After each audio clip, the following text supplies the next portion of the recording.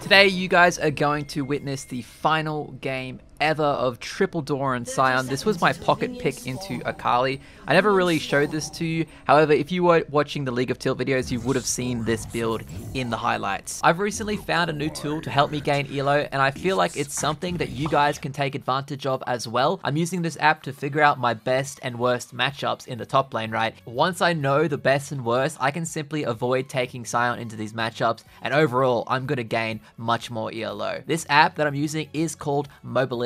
After it's been installed, once you jump in game, you're going to have a bunch of useful overlays that compare how you're performing in game to other people in your elo. It's going to teach you what areas you excel at, what areas you may be underperforming in. What's actually unique to the Mobalytics overlay app though, gives you live information on how much gold you need before each of your backs. For example, how much gold I need until I can purchase the Balmy Cinder on my first back. There's also a live tool that allows you to know when the enemy has hit a power spike, like Galio getting level 6 here. My favorite feature is still what I mentioned, that is the matchup pool provided by Mobalytics. It tells me exactly who to avoid when I play a certain playstyle. If you want to check out your stats, feel free to download the Mobalytics app. It is in the description of this video. I highly recommend it. And yes, it is completely free, so check it out. It's a very grim day. This was played right before the OCE service went down. So this is the final possible time I could have played this. The Triple Doran Sion strat.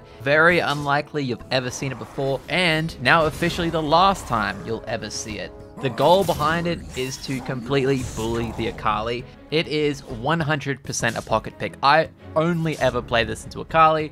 I don't think it's very efficient into anybody else. Stacking 3 Doran rings, she doesn't get a chance to burst you down. You're too tank, you have too much mana regen, and too much burst. We max our W. The way Akali works is she abuses her shroud, right? She pokes in and out of it and chunks down her enemies. The problem is when we're running Comet, we're running all of these tanky stats, she can't get us low enough, and we can damage her in her shroud no matter what because we have our W, we have our Q. So all our abilities still damage her. It's just a matter of being consistent enough to be able to put out that damage output, which the Doran rings give us. They give us an unlimited mana pool. This part right here is a bit of a mistake. We got the first blood from the jungle gank, but the wave did not crash into the tower quick enough, allowing Akali to come back and potentially freeze it. I attempt to forcefully push the wave in, even if it means suicide.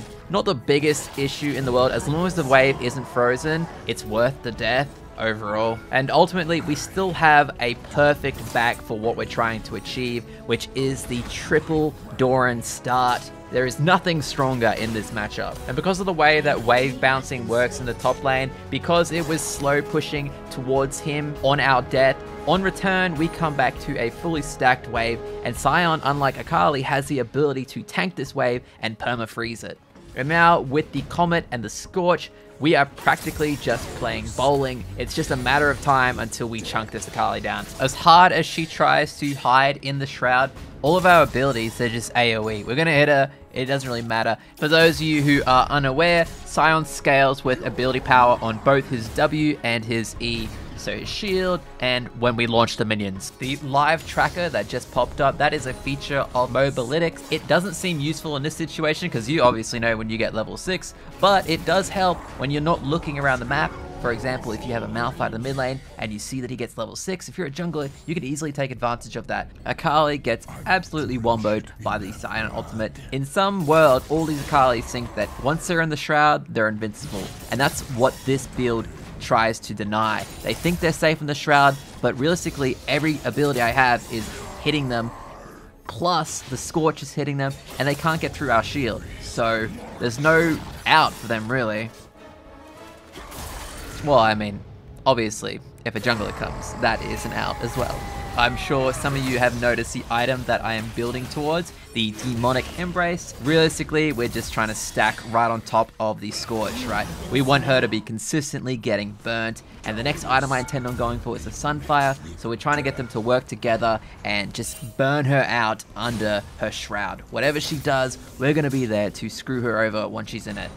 You'll notice because of our W's range, she can't even farm. If she wants to come in farm range, we're going to be able to poke her out. And look at the insane damage that the W does now that we have some AP. It is a nasty, nasty stuff, this matchup. Obviously, it's not the most optimal build for a team fight, but if you're in a situation where you have to beat this Akali and you don't want her snowballing, I mean, this is the way to do it. Or, I mean, this was the way to do it.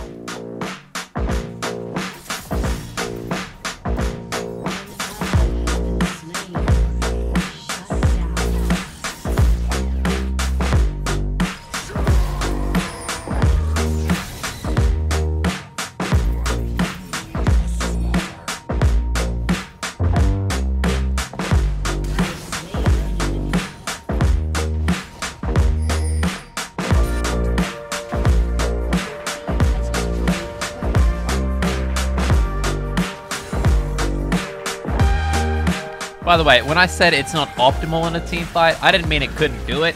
It's okay. The problem is if the enemy ADC gets too fed and you don't have enough armor, then you're in a lot of trouble. But in games where he's not super fed, you're probably going to be perfectly fine. You're still extremely tanky. You have the Sunfire cape and you have a lot of burn damage.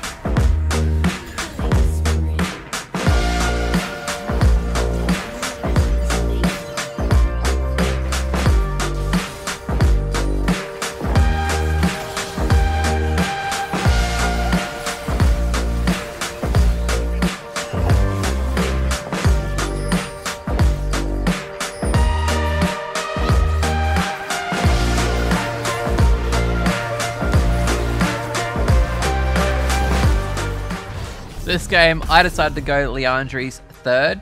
Honestly, you could just go stock standard Heartsteel. You could go any standard item you want as third. The point of this build is to bully and control Akali during the laning phase. After that, it's really up to you the way you want to go. For me, I was having fun with the idea of burning her out, so Liandry's made sense.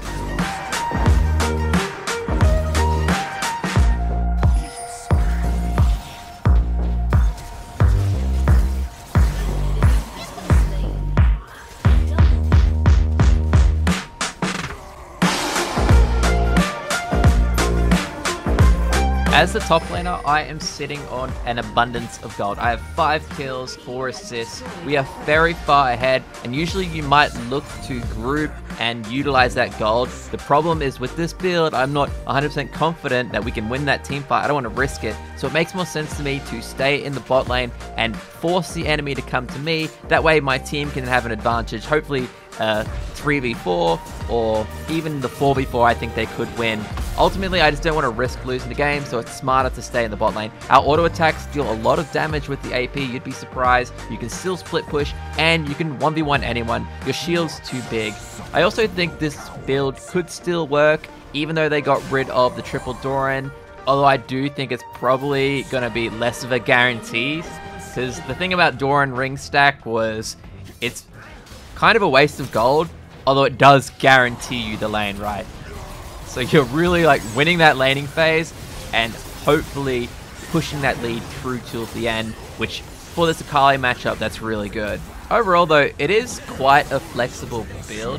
The Demonic Embrace item on Sion is quite strong. You could just start that, win the lane, and then transition into a completely stock standard build. What I'm curious about is to see if any of you guys have your own pocket pick builds into specific matchups on Sion. I have a few of them where I build a certain way, play a certain way, and it always works out. Sometimes like stupid shit just works, and it's really hard to explain why. Also, don't forget, if you guys are not yet using a map timer overlay, or you want to check out what your worst and best matchups are in terms of LP gains, download Mobile Edit in the description below. Anyway, thanks for watching, and I'll see you guys in the next video.